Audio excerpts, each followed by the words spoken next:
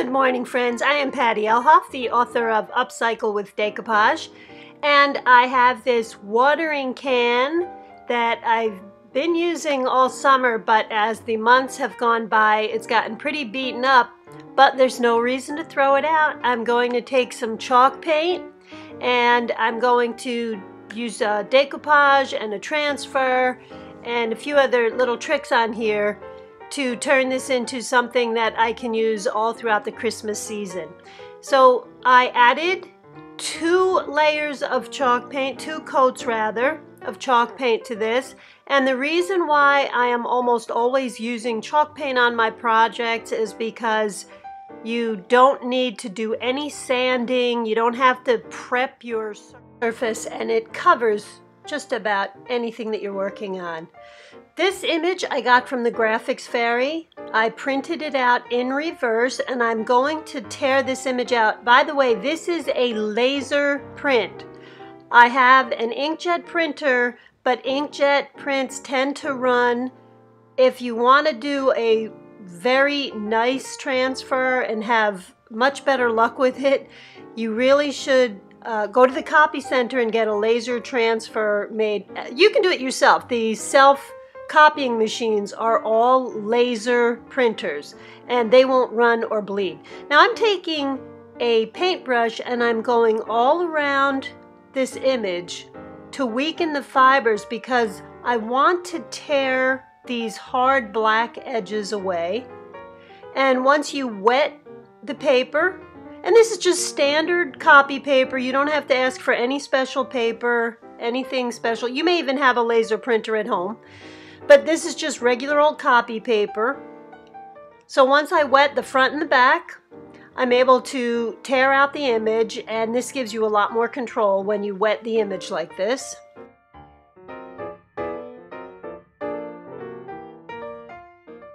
I'm also finding that this Liquitex matte gel medium works perfectly for these transfers.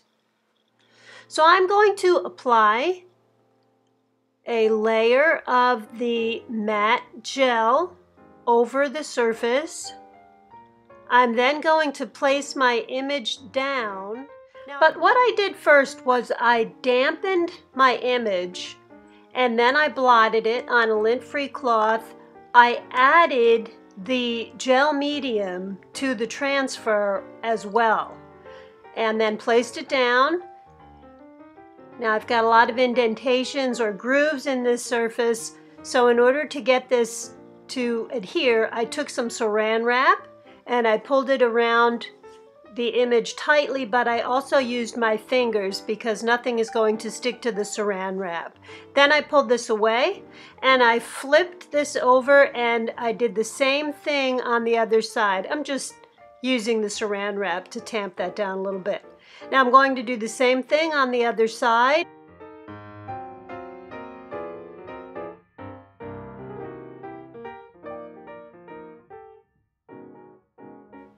Now you can air dry this, although it would take between 6 and 8 hours, and overnight is even better. Or you can put this in the oven. And what I like to do is I place it in the oven. While the oven is turned off, I set the oven to 175 degrees Fahrenheit. I know some people ask me that. And when the oven reaches the 170 degrees, you want to turn it off and leave the piece in there for about 15 to 20 minutes and then take it out to cool off. And it cools off within about 10 to 15 minutes. For some reason, only when I have used Christmas napkins with red on them, they have sometimes bled. The color red bleeds, and I don't know why that is. But you can just take a paper bag and experiment with your different napkins with red on them if you have them, just to make sure they don't run or bleed. All of these look fine.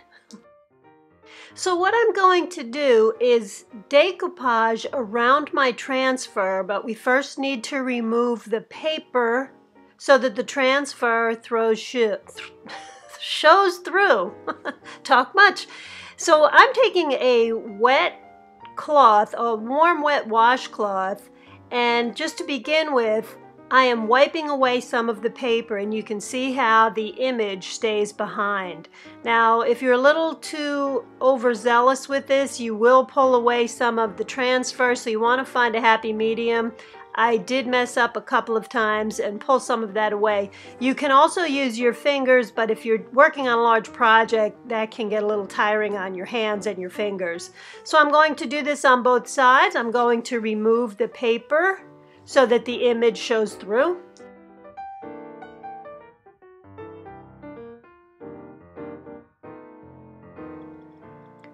And then I'm also just going to take my fingertip and dip it in some water and remove any little excess bits of paper that may be on here. You can see a couple of little areas here where I was a little overzealous and pulled some of the transfer away, but that's okay. I'm still going for a vintage look.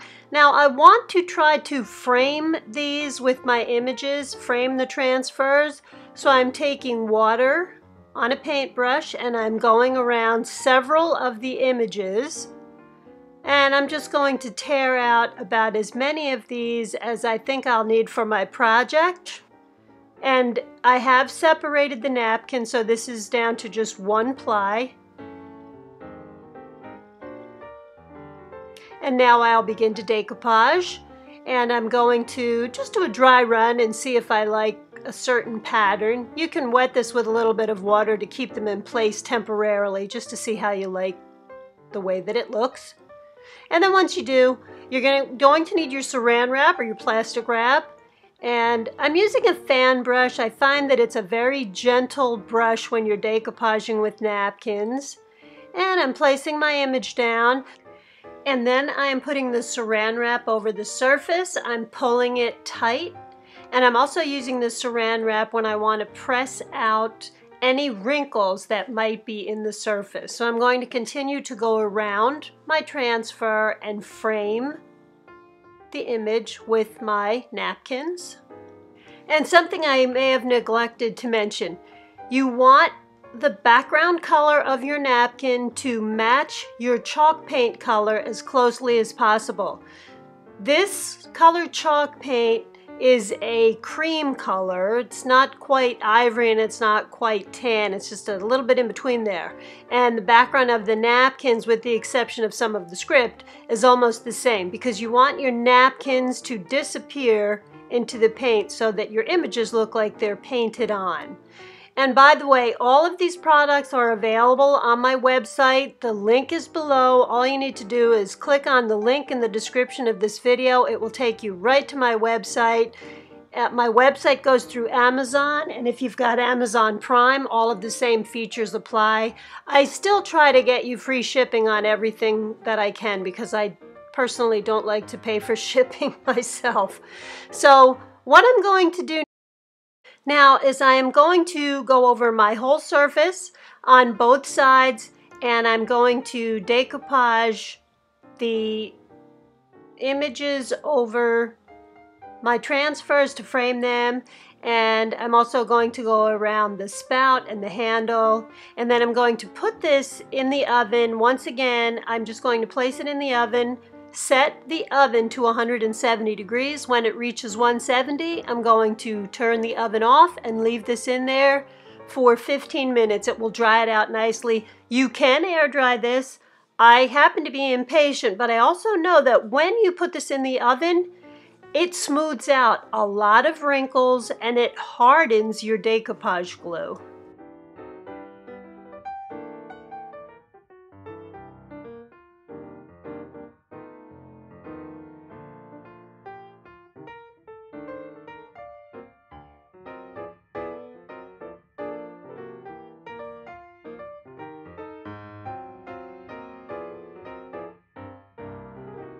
Once this is cooled off, I'm taking a nail file and I'm going around all of the places where I've overlapped, and I'm just removing any of the excess napkin. And now I'm going to take my project and I'm going to coat the whole surface with one layer of decoupage glue. You can either oven dry this or air dry this. Once it's dry, we're going to add a top coat or a varnish. Do not put varnish in the oven. This has to air dry. Now, you may want to skip through this part, but do you see how it looks like, it's supposed to look like there's water coming out of this? If you want to hang this up as a Christmas decoration, this is actually pretty interesting. So I'm going to show you how to make these faux water beads coming out. You can also use teardrop crystals instead of doing what I'm about to do, but this is much less expensive. Took a plastic water bottle. This is not my idea, by the way. I read this on a blog somewhere during the fall. And you just cut strips of the plastic bottle. You cut the top and bottom off, cut some strips here, and cut points at one end.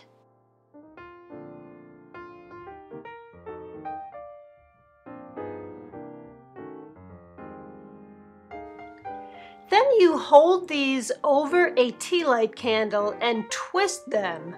What happens is it melts the plastic. Don't hold it too close because they'll come apart.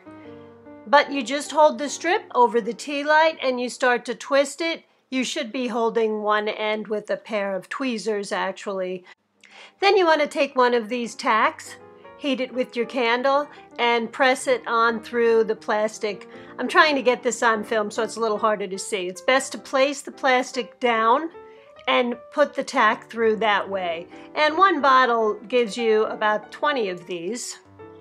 And I will have this clear wire on my website for you. And what I did was I took my hot glue gun and put a little dab on the end of it and put it into the spout. I know it's a little hard to see.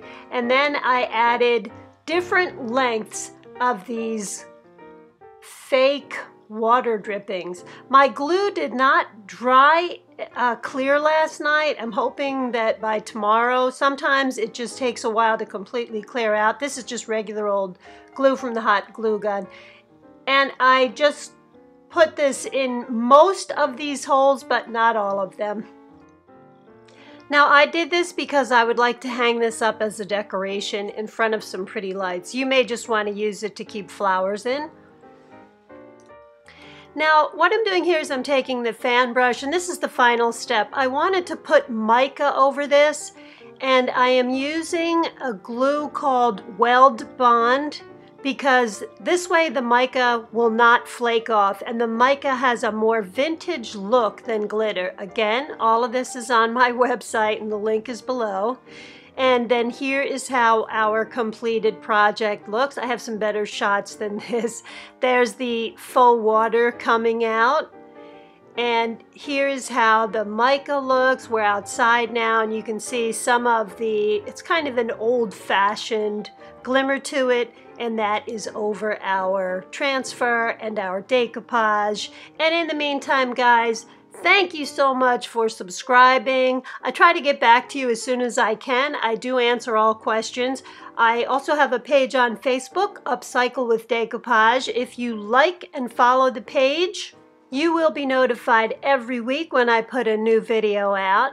Thank you so much for subscribing and your lovely comments. Some of you, we chat quite often, and I love hearing that. I love chatting with some of you guys. Most of you, all of you. Please keep in touch, and I will see you guys next week with another video. Thanks again, guys. Bye-bye.